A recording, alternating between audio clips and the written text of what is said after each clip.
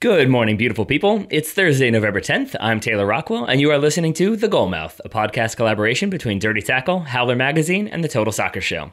On yesterday's program, you heard the deafening silence of existential panic, but not today. No, today we are back to the business of soccer. So no more talk of the current position of the United States and its unknown future, at least until the final whistle goes in the USA-Mexico game on Friday. On a more serious note, I wanted to say that I know some people are connecting politics with this game, and I've seen a few folks tweet that they are U.S. men's national team fans who will be rooting for Mexico in this game.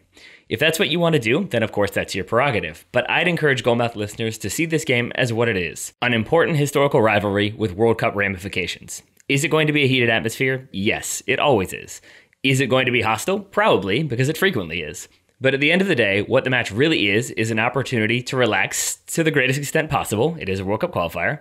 Watch some soccer, and if you're a fan of the U.S. national team, continue to actively root against Rafa Marquez whenever he's on screen, because, some things are sacred. Until then, on today's delicious menu of bite-sized soccer news, Qatar would really like people to stay sober at the 2022 World Cup, and they're not being particularly non-threatening about delivering that message. Cristiano Ronaldo shouldn't try to copy the swimming habits of Scrooge McDuck. Wayne Rooney turned down money for a seat on the bench. Doctors could soon control instant replay, and Antoine Griezmann hearts Paul Pogba. Up first, when England inevitably gets prematurely eliminated from the 2022 World Cup, fans of the Three Lions might have some difficulty drowning their sorrows.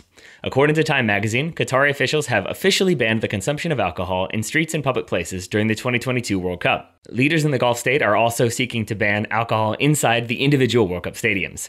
As gently clarified by Hassan Al-Tawadi, the Secretary General of Qatar's Supreme Committee for Delivery and Legacy, quote, "There will be no alcohol consumption on the streets, squares, and public spaces, and that is final," end quote. When asked if Budweiser and Miller products would still be allowed, he added, of course, people have to stay hydrated somehow, don't they? In other news, Cristiano Ronaldo has had a decent week. As Daryl told you in Monday's Goalmouth, the 2016 Euro champion signed a deal with Real Madrid that will keep him at the club until 2021. The new salary attached to that contract seemed slightly excessive until Wednesday's news that the forward had also signed a lifetime endorsement deal with Nike. Ronaldo becomes only the third athlete, Michael Jordan and LeBron James being the other two, to ink such a deal with the retail giant. The agreement will reportedly earn him a staggering 24 million euros per year, though I'm pretty certain that inflation means that at some point that will be the 2016 equivalent of only like $10 a year. So, there's that. Just what he will do with that money remains unclear, though Peter Griffin has shown us all that having a Scrooge McDuck-esque vault of gold coins doesn't work out too well. Remember, they aren't liquid, they're a great many pieces of metal that form a hard, floor-like surface. Dive into them at your own peril. The Telegraph reported that Wayne Rooney was the subject of a £300,000 a week offer from China super club Beijing Guoan in the summer. The deal was ultimately rejected, but a move could be back on in January if the England captain remains on the fringes of his Manchester United team. When reached for comment, Rooney, I'm assuming, indicated that he couldn't reduce himself to being a merchandising avenue for an uncompetitive team with whom he has zero chemistry, and therefore maybe Manchester United isn't for him anymore. Okay, I know that joke was a bit of a layup, but I've got to vent my Man United frustration somehow, so there it is. On the news that will make Jose Mourinho angry front, doctors could soon be allowed to stop matches if they think a player has suffered a concussion. If the International Football Association Board chooses to move ahead with the plan, as soon as next season, doctors could be seated on the sidelines of matches.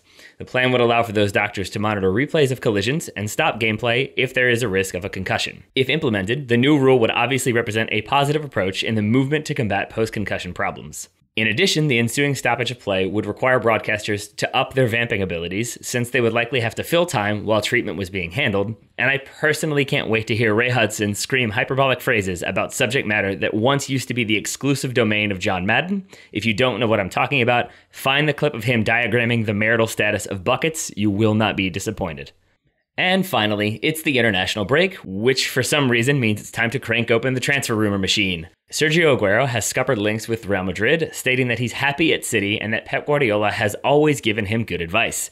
Antoine Griezmann, meanwhile, also put an end to reports linking him with a move away from Atletico Madrid, before sort of immediately starting them back up. Said the Frenchman, quote, "You hear a lot of speculation about Manchester United and PSG, but right now I don't see me moving to a new club. But it would be awesome to play alongside Paul one day," end quote. The Paul in question there obviously referring to Paul Pogba.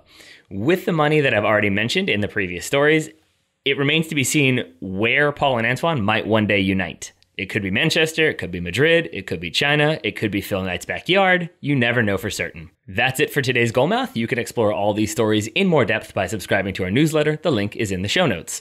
I've been Taylor Rockwell. Ryan Bailey will be with you tomorrow, but until then, I'll leave you with today's Goalmouth top tip. Gold coins aren't a liquid. You heard it here second.